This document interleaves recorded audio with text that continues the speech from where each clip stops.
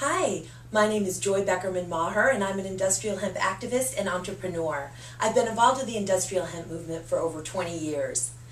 I'd like to talk a little bit today about industrial hemp and start with the history, why we find ourselves in the situation that we're in today where we are not able to grow industrial hemp, the world's most useful, most versatile plant.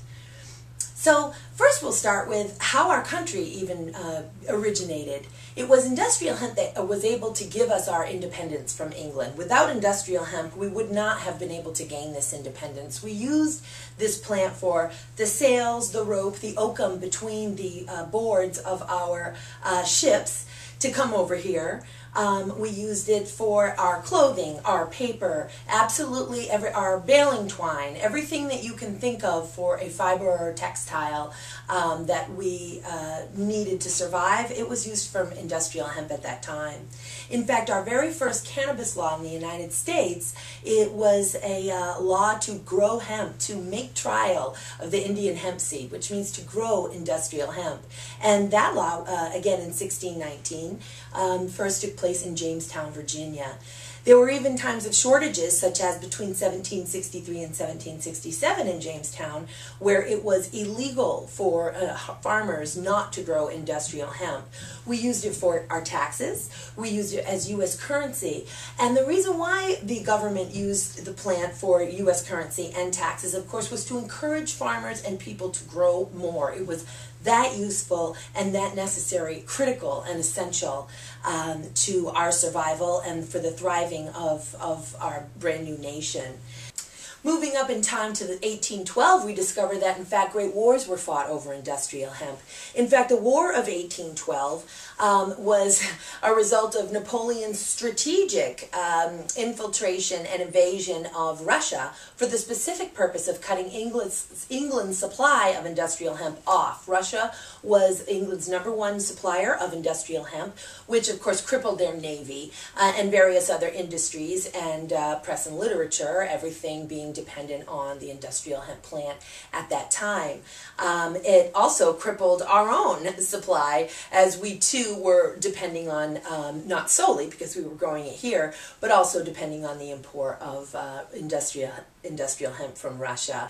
Moving on up in time now to 1850, we see that the U.S. Census shows 8,327 industrial hemp plantations across the United States, and a plantation was defined as a 2,000-acre farm. So at this point we realize in 1850 truly the industrial hemp farming and agricultural industry here is booming, and it's booming because industry is booming and because our population is growing. Let's fast forward a minute to the 1930s. There was, to use the words of Ed Rosenthal, one of my favorite activists, a truly harmonic convergence of special interests that were taking place around this time in the country. The cotton gin was being developed, and there were fiber wars going on. Matter of fact, another tremendous scholar and activist in the industrial hemp movement, Dr. David West, has written a book called Fiber Wars that I strongly suggest anybody truly interested in what happened in the history here of industrial hemp reads. So you had a lot of Southern senators who were being lobbied by cotton interests in the South as the cotton gin was being developed. That was one industrial invention that was happening. A couple of other major industries were moving in here with serious special interests and financial interests. And one of them was DuPont. DuPont had just obtained the patent for the synthetic polymer petroleum plastic making process. This was incredibly valuable to him.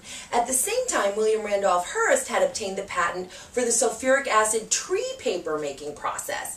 Keeping in mind at the time that our paper was mostly made from hemp, and even today our finest Bible papers are made from hemp. In fact, the first version of the Declaration of Independence and the Gutenberg Bible and so on and so forth is paper made from hemp. We could go all the way down into the Vatican sacred documents if we wanted. So Hearst owns a lot of timber up and down the East Coast, a lot of trees, and oddly also owns a lot of newspapers, emphasis on paper, which gives him an awful lot of power in terms of the media.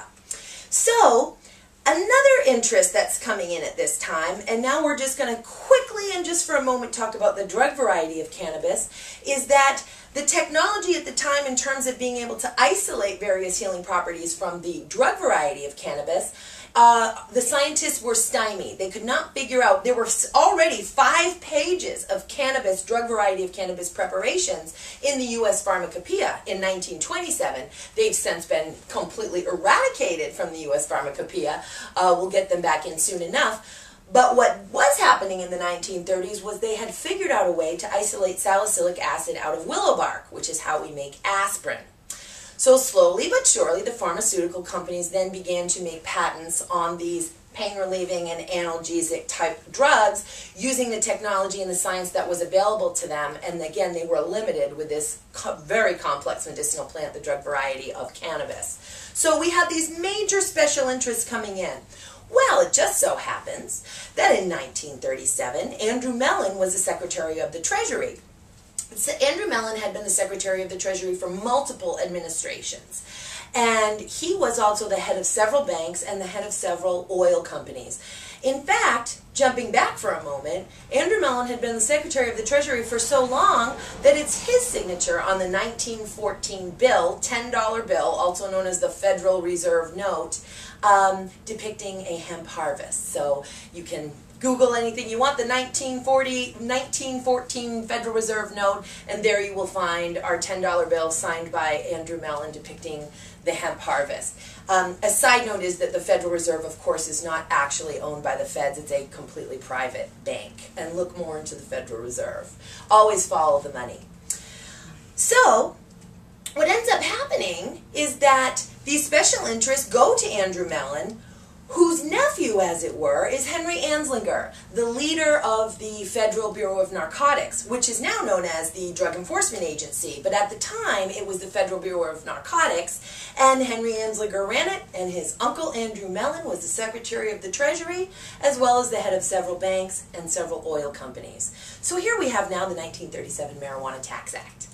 The 1937 Marijuana Tax Act, very interesting set of hearings. I don't know if you've had an opportunity to read the transcripts as I have of these 3 hearings that took place between July and December of 1937. They are absolutely fascinating, if not comical.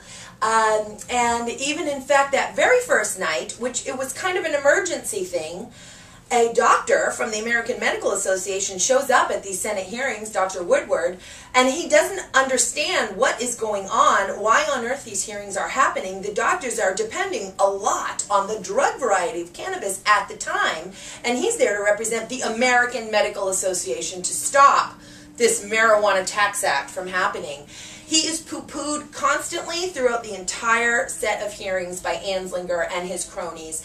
He also specifically, they on purpose continue to refer to cannabis, whether it be industrial hemp or whether it be the drug variety, as marijuana. And Dr. Bob Woodward constantly says, it is inappropriate for us to be referring to this medicine as marijuana. That's the street slang term. We should not be referring to cannabis as marijuana during these hearings. It is inappropriate to conduct ourselves in this manner and to refer to the medicine cannabis in this manner. And they completely ignore him. They have no respect for Dr. Bob Woodward. And in fact, by the 3rd set of hearings in December, they're referring to the doctor who spoke in the first hearing, and they're not even calling him by his correct name. It's a name that begins with W, but it's not Dr. Woodward. It's quite fascinating and disturbing. Well, the Marijuana Tax Act passes, the farmers need a tax stamp from the United States government and the Federal Bureau of Narcotics, and the industrial hemp economy and farming industry is squashed in our country in 1937. But what do you think happens 5 years later? World War II. World War II happens, and the Navy needs hemp.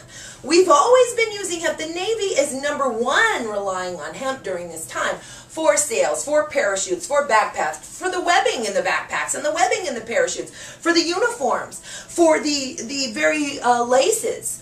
in the boots of these soldiers. Again, for the oakum, for everything they need this cannabis hemp, but they've gone and destroyed the crop in America. So the United States Department of Agriculture makes a lovely film called Hemp for Victory, and you can YouTube it right now, Hemp for Victory. It'll be the most enlightening 13.5 minutes you've had in a good long time. Please watch that movie. And they join with the 4-H clubs, and they present this how to grow hemp 5 years after they've made it illegal. And they take 400,000 pounds of industrial hemp seeds, they distribute them to farmers from Kentucky to Wisconsin, and between 1942 and 1946, these farmers grow 42,000 tons of industrial hemp for the war effort during all of that time. As soon as the war ends, that's over, and our last grow in this country before the more recent modern-day industrial hemp grow research project in Hawaii, which I'll tell you about in a second, was in 1958 in Wisconsin. Let's fast forward a little bit from 1958 to 1970, and we get the Controlled Substances Act. The Controlled Substances Act now starts to make schedules of drugs and controlled substances, and they decide that marijuana is going to be part of this Controlled Substances Act, and they define marijuana as including industrial hemp. And in fact, this is 2013 as I make this video, and we have the Industrial Hemp Farming Act of 2013 that seeks to remove the words industrial hemp from the definition of the word marijuana within the Controlled Substances Act. So let's take a moment to talk about the differences between the oilseed and fiber variety of cannabis and the drug variety of cannabis. Industrial hemp and the street term what is known as marijuana and medical marijuana are of the same genus and species. They are both of the same genus cannabis and the same species sativa. Where they are different is after that part. They're different varieties. They're different, in fact, cultivars entirely. For example, hemp is grown for its seeds and its stalk, very tall, about 4 inches apart, so as to choke out all of the weeds. Marijuana is grown for its bushy flowers and medicine-filled buds, about 4 feet apart. Again, grown for its bush, its leaves, its flowers. They're completely different. The marijuana plant, or the drug variety of cannabis, has a high THC, generally lower CBD, cannabidiol amount, whereas the industrial hemp plant has a high CBD and a low THC amount. In fact, industrial hemp generally has less than 0.3% THC in it, and there's no medicinal value as far as THC goes in the industrial hemp plant. Tremendous nutritional value, which we'll talk about in a moment, but no real medicinal value as far as the psychoactive medicine THC. And now let's discuss the hemp seed, yet the third part of the plant. So the hemp seed has the most digestible form of protein of any plant, of any meat, egg, soy, or other high-protein food on the planet. And this is because the hemp seed has 20 of the 22 amino acids required for us to basically manufacture our food into protein to build into muscles and cells. It also has the highest profile of essential fatty acids of any seed or nut on the planet. Essential fatty acids are such that they are properties that our bodies need in order to make other processes happen, like for our brains to transmit information between our synapses, and in fact for our cells to be able to develop and grow. And they're essential because our body doesn't make them by themselves, so we have to get them from other sources. Well, hemp seeds again has the highest profile of essential fatty acids of any seed or nut on the planet, so you can actually completely replace your omega or your fish oil supplement with 3 tablespoons of shelled hemp seeds per day, and you'd also get 10 grams of the most digestible form of protein that you can. Hemp seed oil, we get everything, of course, from our cosmetics, which Cannabis Basics uses, the fertile hemp seed oil for all of the Cannabis Basics lotions and remedies and preparations. And we also can use hemp seed oil for a nutritional supplement, taken literally orally. But it's processed differently. Human consumption hemp seed oil is processed differently than industrial hemp seed oil, which is used for the cosmetics and can also be used for fuel. Hemp seed oil has so many applications, again with the paints and the varnishes and sealers. It is an amazing plant. We use all parts of it, the woody inner core, the outer bast fibers, and the seeds. Reintroducing the crop of industrial hemp to United States farmers and to the United States economy is a no-brainer. It's a win-win for everybody. It will create jobs, it will revitalize our farming economy, and it will bring industry back here to the United States where it belongs. It's a superior sustainable crop. It requires almost no pesticides at all. It chokes out its own weeds by virtue of the closeness of how it grows together and the fact that it grows so tall. It's an excellent rotational crop. It grows fully ready to harvest between 70 and 120 days, depending on the climate and depending upon the strain. It produces tons more paper per acre than trees, and trees can take hundreds of years to fully develop, whereas this renewable, amazing renewable resource can take between 70 to 120 days to fully grow. It's a no-brainer. It's the longest, strongest, most durable natural soft fiber that we have on the planet. It is mold resistant, pest resistant, rot resistant, UV resistant. Used as a building material, the woody inner core of that stem is used as a building material for hempcrete and various other applications. The outer bast fibers, which of course are what we use for our cloth and rope, that again are UV resistant, mold resistant, and pest resistant. Those are also used for building materials, various forms of insulation. Let's re-energize the farming industry in the United States. Let's build our economy, create jobs, buy American hemp, be with a sustainable crop, save the planet. Industrial hemp in the United States is our history and it's our future.